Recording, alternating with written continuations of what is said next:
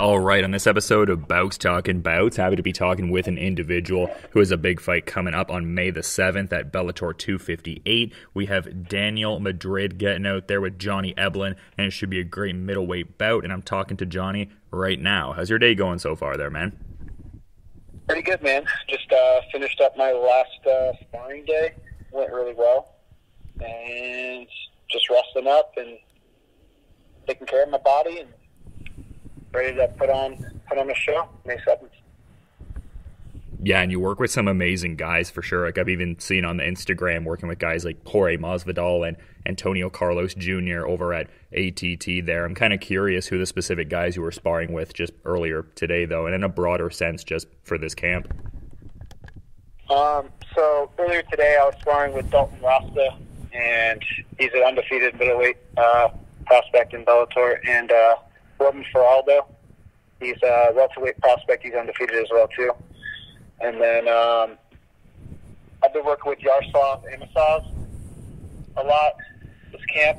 And then also before George headed out and fought for the belt, I was with him pretty much his whole camp. So those were my main training partners. I was training a little bit with Shoeface, but then he had to leave for the bubble for the PFL. But those are pretty much my main sparring partners right there, my main training partners. Yeah, and you also were kind of touching on the recuperation there, and I'm sort of curious to get the specifics on that because I was checking out the functional patterns exercises that you do there, which I imagine, in the title, pays dividends to the functional strength and stuff like that. So can you kind of talk about the, functional strength and also the recuperation techniques you've been utilizing? Yeah, so FT is all about, being as fundamental as possible when it comes to strength training. So basically, their theory is that since we're walkers, runners, and throwers and standers as a species, that's what we do the most, they orient their techniques around those things. So, you could just look at their Instagram page and see a lot of the results they get. Obviously, it goes a lot deeper than this. This is a very general view to get someone to understand. Sure. But they kind of just think about the fundamentals of what makes a human being, and they just try to abide by those principles. Also, they take into account a lot of other things like diet and light environment and things like staying away from your cell phone and a bunch of other things, staying away from blue light, getting out in the sun more, making sure you're grounded, getting earthing, aka earthing. So it's a big whole thing, but just the general aspect of it is basically the closest thing you can get to when it comes to training a human. If that makes any sense. Yeah, absolutely. It just sounds cool because it has utility beyond just, your competitive MMA career. It seems like it's a really great lifestyle thing. It has utility if you're a human being, which is the coolest part about it. And they get results all across the board, so pretty exciting. Yeah, it sounds it, man. I appreciate you giving me the insights in that regard, but I'd be remiss if I didn't get a little bit of backstory on the nickname here, the Korean Canelo. I think that's just an amazing nickname. What's the backstory on that one there? That's not my nickname anymore, though. I've been changing it every fight. Oh, that's tight. So where did? Yeah, this fight I'm going with Diamond Hands. I recently got into crypto, and I'm notorious for spot buying and just holding through 30% corrections and not selling. So on the crypto line, I guess the stock roll too. We call that Diamond Hands, not selling. The whole GameStop thing. I think it kind of blew up. So yeah, I'm all about Diamond Hands, bro. No paper hands here. Yeah, definitely paper hands, not a descriptor I would use for you there. But you mentioned the cryptocurrency. Do you ever talk about that with Ben Askren, fellow University of Missouri alumni there? Do the Mizzou lads kind of chop it up about crypto? I don't really chop it up with them too much, honestly. Not too much. He's reached out to me previously in my career about some opportunities with MMA, but never really Also, I went out and trained with T-Wood a couple times, and I saw Ben out there, but never really got to chop it up with him too much. But man, he's had an interesting career, especially the last few fights. But I wish him the best. I know he's coming off like a hip surgery and stuff. Hopefully, he gets in the FB to fix that. Yeah, truly an interesting kind of run with that individual there. But you were talking about the recuperation a bit before, and it seems like you made a big recovery from just some of the surgeries you got just well over a year back there. Like, so how was that whole recovery kind of experience? Because it seemed like there was initially some kind of, peaks and valleys kind of dynamic with something like that. Like, how was the whole experience overall? Because it seems like your body has become galvanized and stronger than ever. I guess I just adjusted a lot of my habits and adjusted how I think just pretty much about everything. I try to be more mechanistic about my thinking. I try to, every action I have has to have a utility. So every habit I have needs to be useful. And let's say in the morning, if I wake up every morning and I have a habit of, drinking a cup of coffee and sitting in front of the TV, that's probably not great for me in a recuperative standpoint, as opposed to going outside, drinking water, and getting morning sun. So, I could go down the list and tell you all these changes that I've made, but it starts with little things like that, little habits like that. Does this utility-minded lifestyle change? Is this a relatively recent addition in the last couple years, or is this something you've been honing over the last few, or how long has that been going on? I've really dove into it the past year and a half.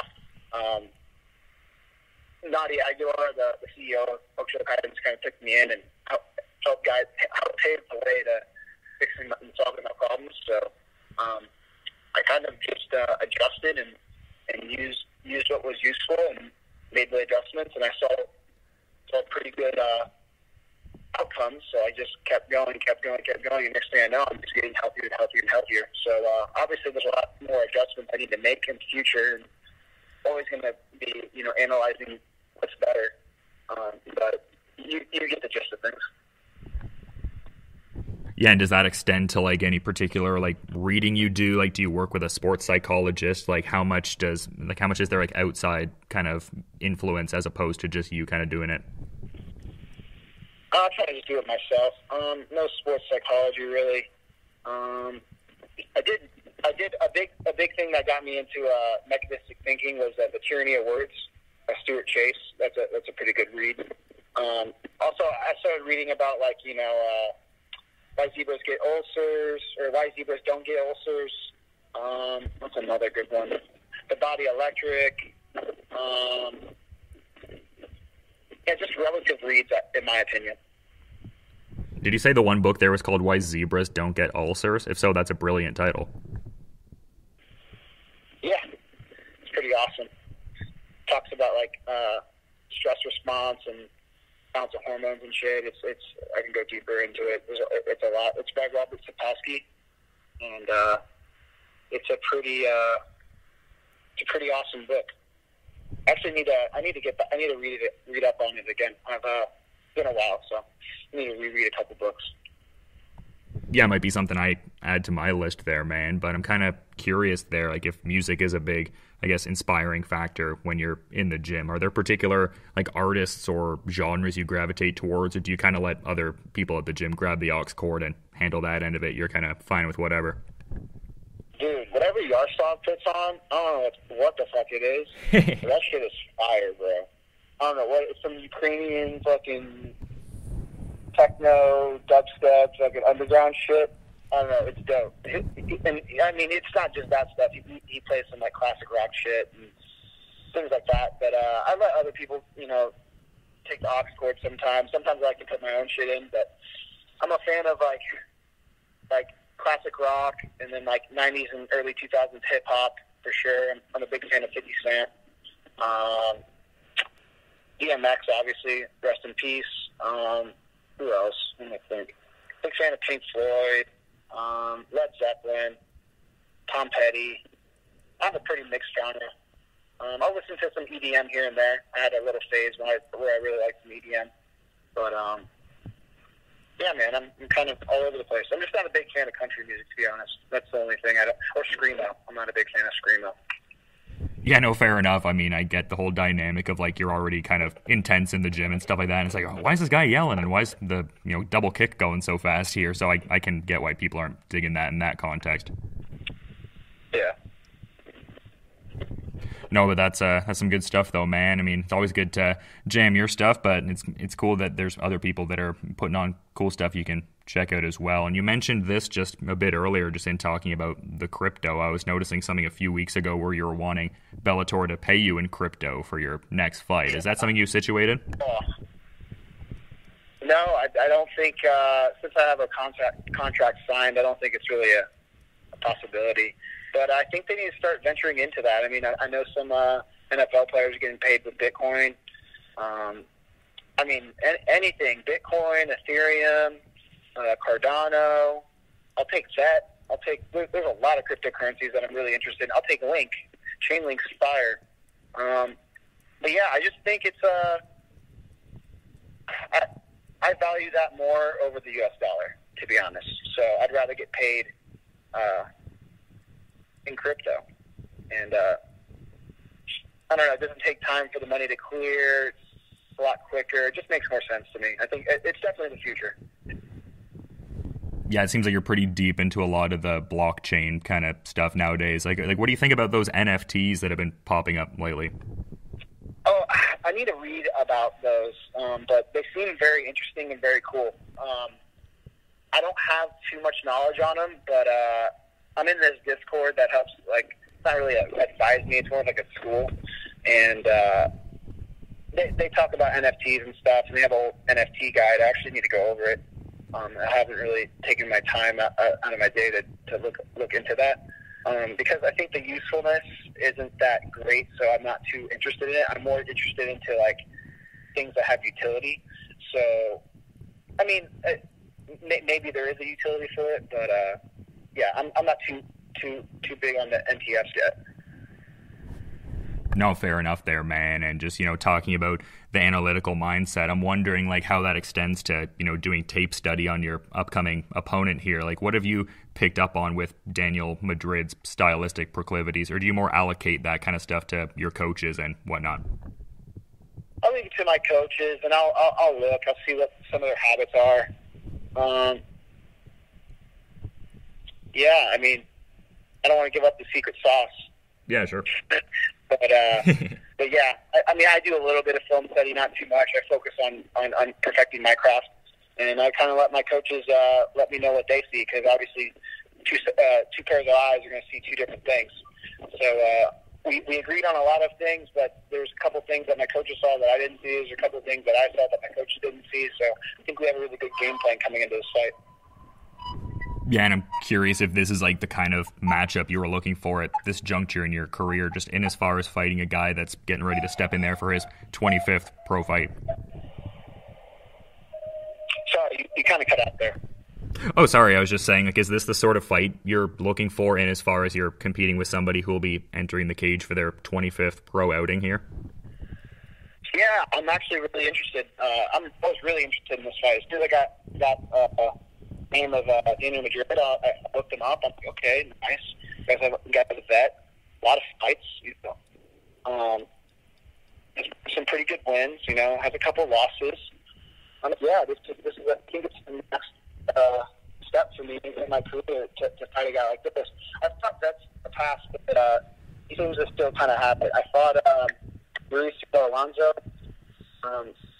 He was a vet. He had a lot of fights. He knocked out Josh Koscheck. That was a good win for me. Then after that, I beat another fellow like up and comer named Taylor Johnson. So I think another guy that's like, he's 36, I think.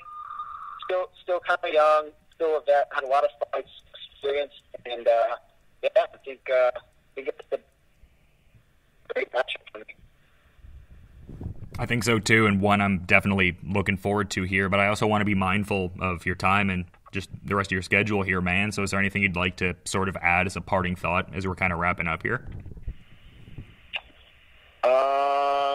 Invest in crypto, invest in your health, look into SP, and functional patterns. You guys won't regret it. And that's about it, man. Shout out Bellator for employing me. Thank you. Yeah, it's going to be a great card. Bellator 258 going down on May the 7th, a middleweight bout between Daniel Madrid and Johnny Eblen going down. And just appreciate you coming on the show and giving some insights ahead of this one, man. Hopefully you enjoy the rest of your night there. Yes, sir. You too.